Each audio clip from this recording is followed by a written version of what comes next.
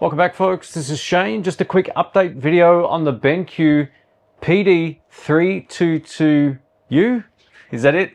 PD3225U.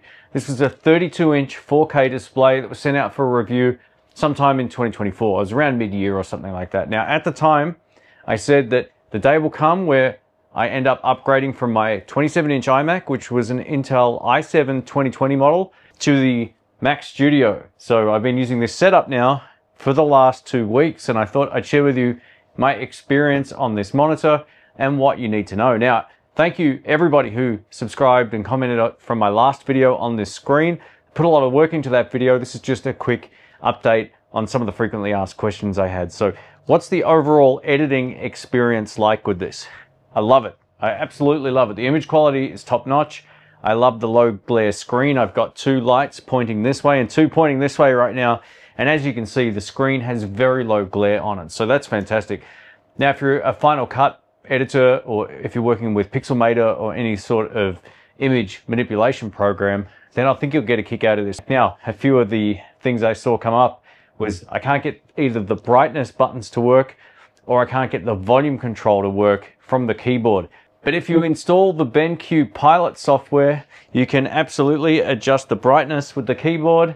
And of course, you can do the same thing with the volume of the built-in speakers. So that's awesome. And I'm doing this all via HDMI. I'm not actually using the Thunderbolt connector on the back. So that's awesome. You just need to make sure you download the new software, version 2, not version 1. Version 1 sees this screen as like a generic monitor. You actually want to make sure you're getting Display Pilot 2. I'll link down to that in the description box. While I've really enjoyed using the BenQ PD3225U, I think that's right, monitor as my everyday driver when it comes to my monitor, there's only one thing about it that kind of lets it down a little bit. But I feel like I'm used to it now, and it's not as big of a deal breaker as I first thought. So obviously you can see I've got studio monitors here. The speakers built into the monitor aren't great, and I've been editing externally via a Focusrite sound card with these monitors, but I've also been using the built-in monitors on the screen, and I'm used to them now. So the great news is if you've got a Mac Studio and this, you can of course run audio out via the 3.5mm audio connector, or get an external sound card and power some speakers. I don't think, as of right now, I'm gonna go to the Mac Studio display. The only thing that really kind of felt like I was missing out on were the better speakers. I'm getting a smaller display that has more glare. Now, you can pay the extra, whatever it is, $500 Australian for the glare-free experience with the Mac Studio display, but I actually like this more because it's larger. Sometimes having a little bit more physical real estate on a screen is worthwhile. Now, some could argue 4K versus 5K, all that kind of stuff, I get it.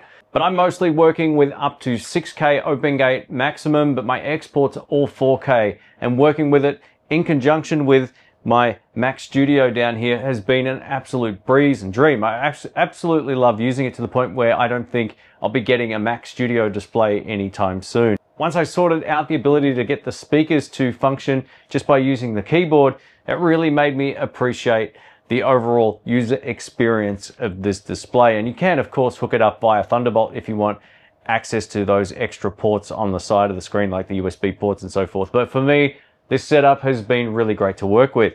Now, this Mac Studio that I purchased is an older generation one, but I got it for half price, brand new, and it's completely transformed my workflow. It's so much more efficient than working with my Intel i7 iMac that I had a while back. It's like not even close. My productivity has gone through the roof, and I think I'm going to share with you a little bit about this computer and why you might want to look at getting one of these instead of maybe one of the new Mac Minis. Not to say there's anything wrong with those, but if you're a video editor or image editor, I think you'll get a kick out of this particular computer. But more on that in a future video.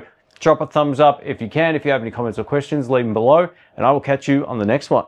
See ya.